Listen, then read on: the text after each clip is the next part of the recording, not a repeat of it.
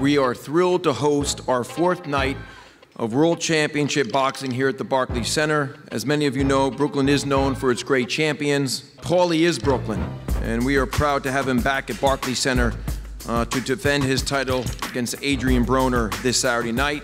I came up here today, it's about business. I wasn't even gonna come up here, honestly.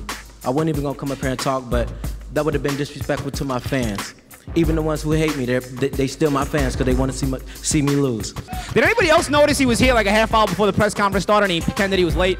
Did anybody else notice that? Because I had people calling me like, yo, Broner's here. And you know how I know they weren't lying to me? Because they told me what he was wearing.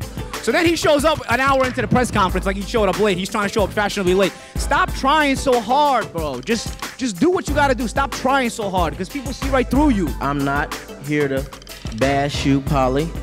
You're a great champion. You're a great champion. You're a great champion. You're a great Italian who wears hat to the side. No, I'm serious. You got good talent. I want you to keep your day job because after this, you're not going to be relevant in boxing unless it's with a microphone. This is how basically the creation of Adrien Broner happened, in my opinion. You know, they got everybody that's wrong with boxing together in one room, did everything that's wrong with boxing in that room, and gave birth to Adrien Broner. Because at the end of the day, we really got to fight Saturday. We really got to fight Saturday.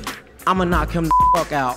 He's never been knocked out. I'm going to knock him the fuck out. You remember in that locker room at Wildcard Gym a couple of years ago when you were getting ready to fight Ponce?